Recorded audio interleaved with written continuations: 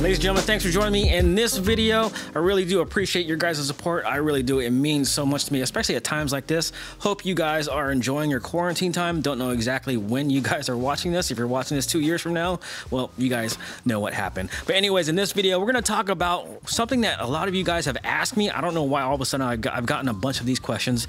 Should I go with springs or coilovers? Now, I totally understand there's another option with going with an air suspension or coilovers. That's going to be a whole different subject, a whole nother video, but we're going to talk about springs or coilovers. Which one should you go with in this video? So hang tight. So before we go any further, I just want to get something off of my chest. I know some of you have messaged me or commented about my cheap wheels. Well, actually, to be honest with you, I actually like these wheels. These will always be a classic design to me. I love them. They're cheap. If I bend them, I break them. I can just get one on Amazon Prime and get it here within 2 days. So that's the reason why I love those NT03s when it comes to expensive wheels. I've had them before. I've had TEs. I've had CE28s, work wheels. I've had them all. And so far, this has been the best bang for the buck wheel for me, so that's why I run them. But one thing that does not make sense to me whatsoever, when I go to these shows, when I go to these events, and I see a baller set of wheels that cost $3,000, $4,000, $5,000, $6,000, and I look at the wheels and I look a little closer, and I see a cheap set of $50 Chinese-made tires. That to me just does not make sense whatsoever. You spend all that money on a nice set of wheels, but you put $50 Chinese-made tires on there. Yeah, let me go hide before y'all start throwing stuff at me. But that's not the point of this video. Yes, if you look in the background, I have a whole bunch of toilet paper that's been sitting there for months. No, I did not go to the store and hoard toilet paper, all right? So forgive me on that one. All right, yes, I had some coffee, so I have to get some stuff off my chest. So there's a bunch of different springs that you can get on the market, but the most popular ones that you can get are from Wrx Engineering, also known as RCE. They have the RCE yellows, which I used to have on my old Wrx a long time ago, which I bought 5 years ago before I switched to coilovers. And they also have the RCE blacks with about a 10mm drop. So whichever one you go with, you can't go wrong unless you're looking for that slam look. So when it comes to springs or coilovers, the big benefit of springs, one, it is cheaper because you're going to utilize your stock strut.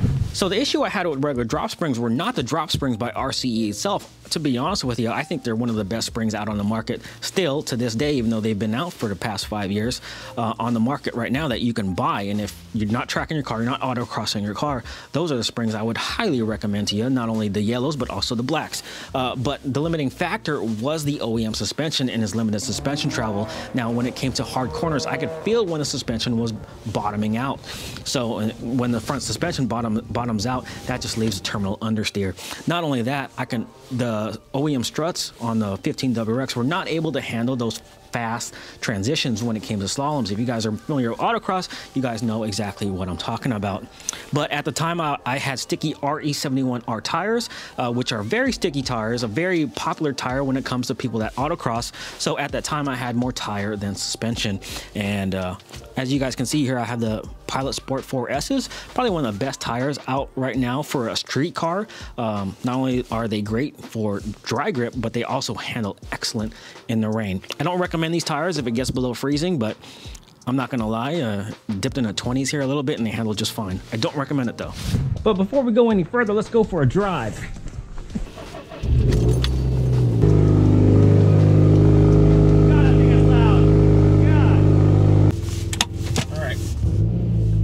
Warmth in the engine. Just wait a minute. About 2 more minutes and we should be good. Let me just set this on auto minus before we head off.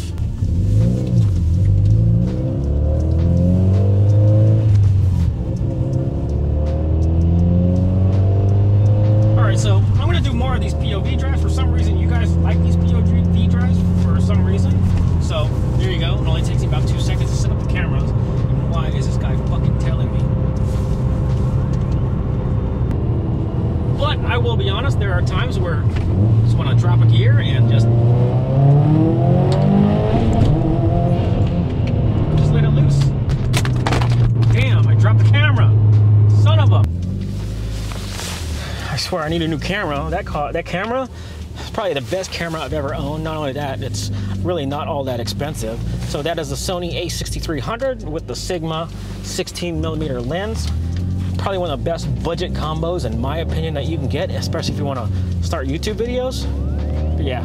So before we go get into coilovers, let me just tell you a little bit of history about myself. I used to be an avid track guy, especially before, I think I stopped around 2011 when I moved to Europe. But if there was a track event, if there was an autocross event, or even drag racing events, I would always find a reason to go. And I spent so much money. Then when I moved to Europe, I would always go to the Nürburgring. I have about, what, 200 laps in total, which is really not that much, especially when the locals go almost every chance they can get, but about 200 and less than 250 total laps around the Nürburgring. But other than that, that's just my history. You know, I used to be a track rat, lots of money spent, nothing to show for it, but overall it was a great time, learned a lot. So when we get to the spot, we're going to talk about coilovers and the benefits of those. Like I said, I'm trying to keep this very basic and simple. I can talk about this stuff for an hour, but you guys are not going to watch an hour-long video. There goes that sun again. Good thing this virus thing is going on. There's hardly any people out. You got a problem with the weather?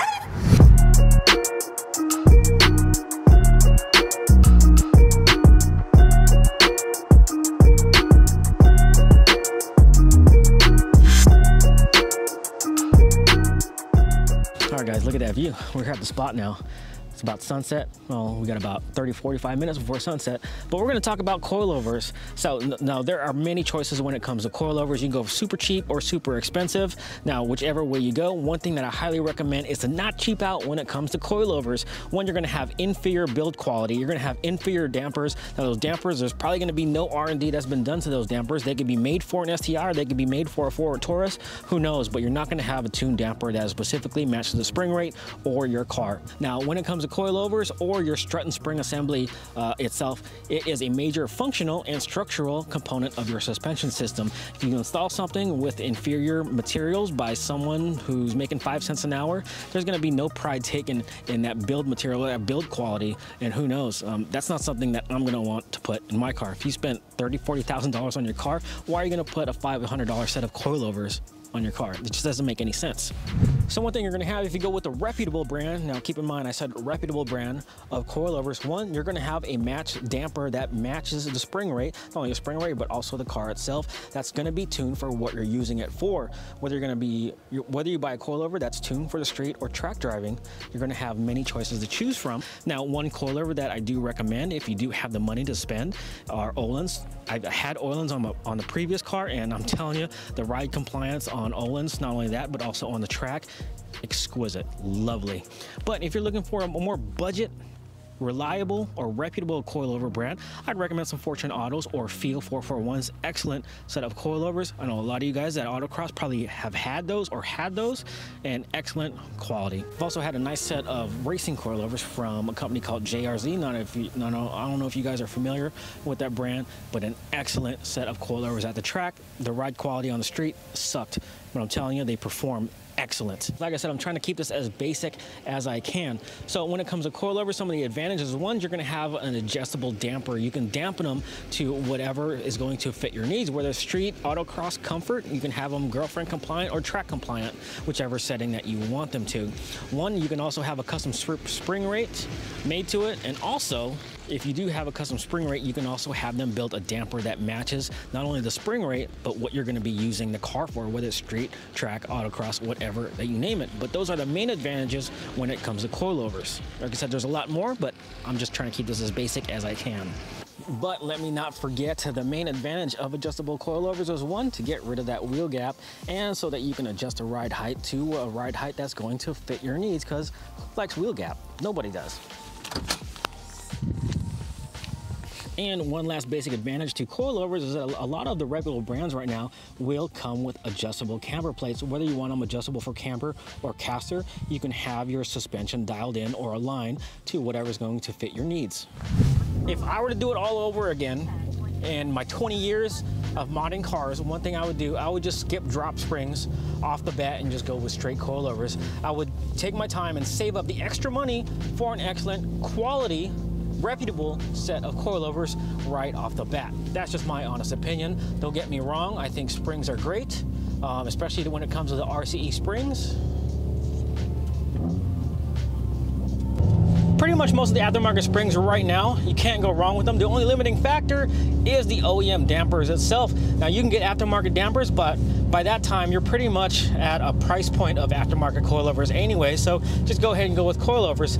But if you're not looking for a drop, you're just looking for better dampers, one thing I highly recommend is to go with an OEM Bilstein suspension that you can find on the Type RA or the Series Gray, which come with Bilsteins from the factory. Those are an excellent riding, not coilover, but excellent riding strut, which is very road compliant. They're actually not that bad.